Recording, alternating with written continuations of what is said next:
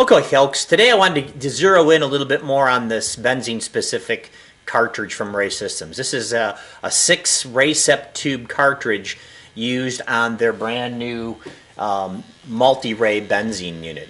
MultiRae benzene unit is a up to 6 gas configurable instrument, but basically has a 9.8 lamp in it for the PID and is used for benzene-specific measurements in the background of other VOCs when you're using the Rae-Sep tube cartridge.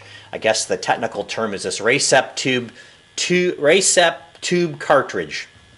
So anyway, it's only to be used with the MultiRae benzene.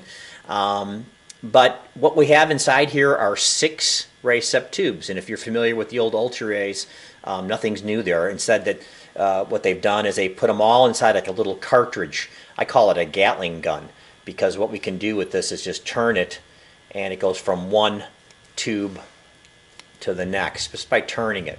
All right, so that's kind of cool. Inlet is going to be here, and then a little collar with an indicating arrow, which actually diverts the flow from going straight down the middle of the tube into the instrument. That would be your VOC mode.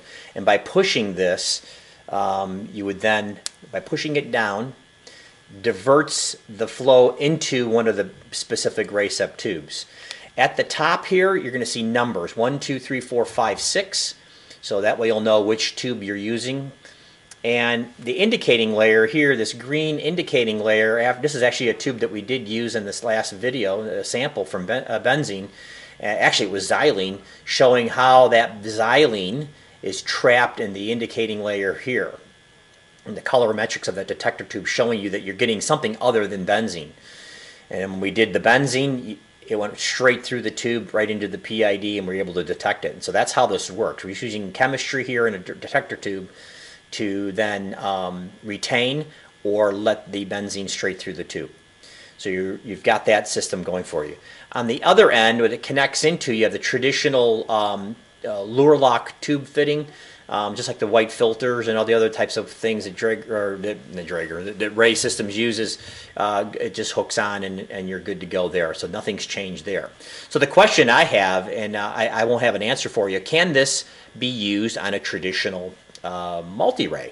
I know with a 10.6 lamp that would be a problem because we can't filter out everything with the Rae-Sep tube. That's why we have to go to a 9.8.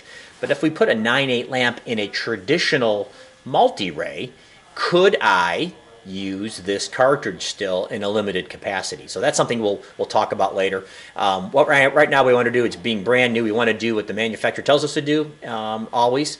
So they're saying no, so we'll do it, but maybe we'll do some tests down the road. But anyway, it's all based upon this little diversion valve right here.